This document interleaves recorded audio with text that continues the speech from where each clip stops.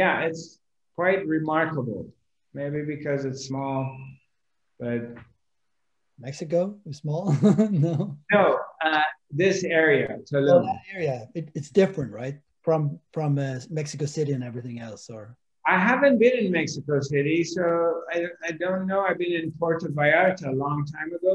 No, this area, it's like Cancun, Playa del Carmen, and Tulum. right? And they And decide for themselves. It's not like there's some regulations, federal. it looks like, you know, everything is free, and you can just go around without a mask, and nobody cares. How long it's gonna last, I don't know, but that's how it is now. But also, there's not dense cities. These are like not very populated area. So it's different than Mexico City or Guadalajara, which they have large population. So they're not enforcing it, and I'm going along with it. Nice. Right. And looks like the tourists that's coming, you know, we have constantly having people come from all over the world. I mean, I have not seen a sign of things slowing down. Everything is like busy. The hotels are busy, resorts are busy, events. There's all kinds of events constantly happening, and people coming from all over the world constantly here. So Nice yeah, place. yeah. So it's very easy to get here. Right. Good to hear. Beautiful. Yeah, yeah.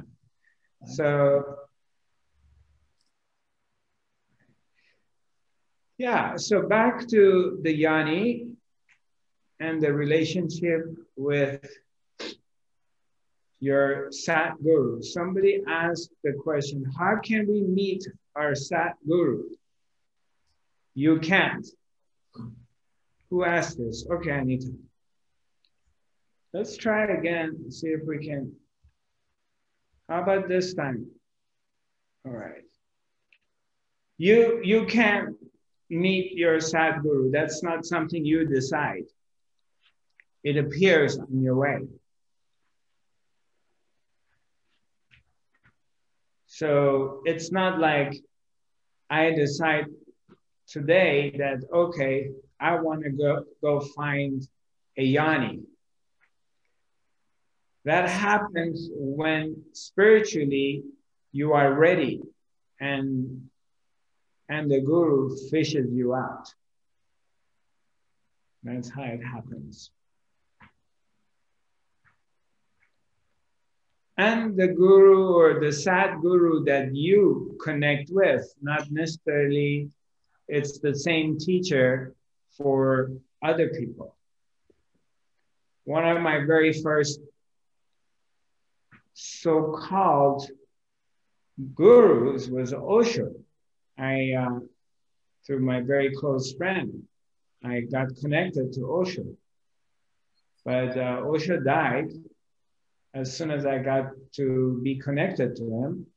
And that led me to Papaji, to Punjaji, which it was meant to be there because Papaji was teaching Advaita Vedanta.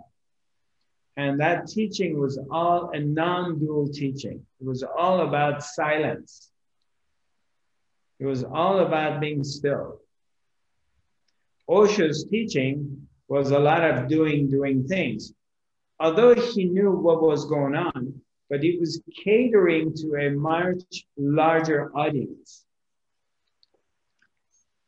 He was speaking a language that a lot of Westerners around the world could understand and relate to. So he was playing with sexuality a lot. Osho played with a lot of psychotherapy, working on yourself, your past, your relationships. He created a commune in Oregon, which fell apart. He was playing with those things. Papaji was really like laser sharp focus on silence. So a lot of people were not attracted to that teaching because very advanced, and it's just one thing. It's not an entertainment center. Osho was entertaining, but it was bringing a lot of people, bringing them close to the fire. So, and I feel that it was pure grace that I came to this particular teaching, because when I met Papaji the first day, because for me it was like, I like partying, I like drinking, I like smoking, I like sex, I liked all these things. And I was like, and I liked meat. I didn't want to be vegetarian. So I thought when I go to India, like, and I have to give up meat, I have to give up sex, I have to stop drinking, I have to stop smoking. Some of it was easy to give up, but I thought there's going to be all these do's and don'ts, and it wasn't sitting with me. Or I have to get up every morning at 5 and sit down and meditate. And I was lazy. I was a lazy spiritual seeker. And Papaji said, the first day, there is nowhere to go and nothing to do. And I'm like, what do you mean?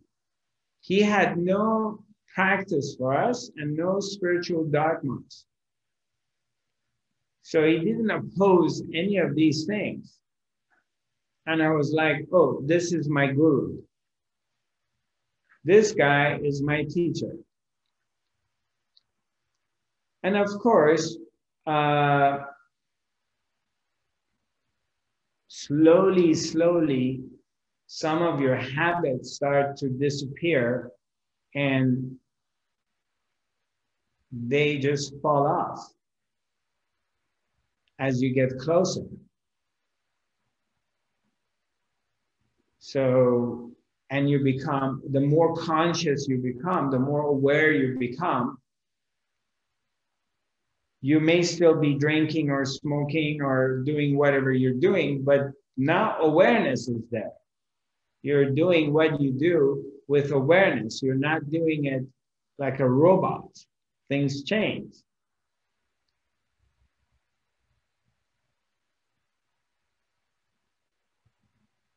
Advanced spirituality has nothing to do whether you smoke cigarettes or you drink or you have sex.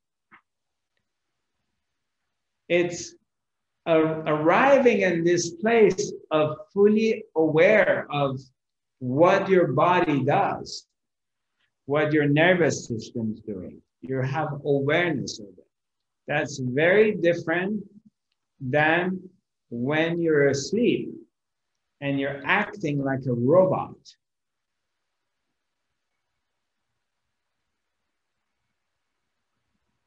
I don't know if this makes sense to you.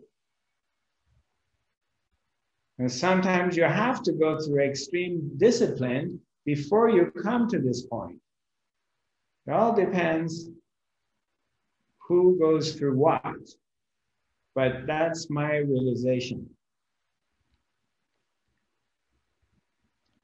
I have a couple questions here. I can't seem to quite quit drinking alcohol, even though I seem to suffer because of it. Should I just quit this or keep on drinking and enjoy it? Nicola Cesar. Nicola, are you there? Let me see where you are. Do you want to talk to me directly? It doesn't seem like I'm finding you. Can you unmute yourself? All right.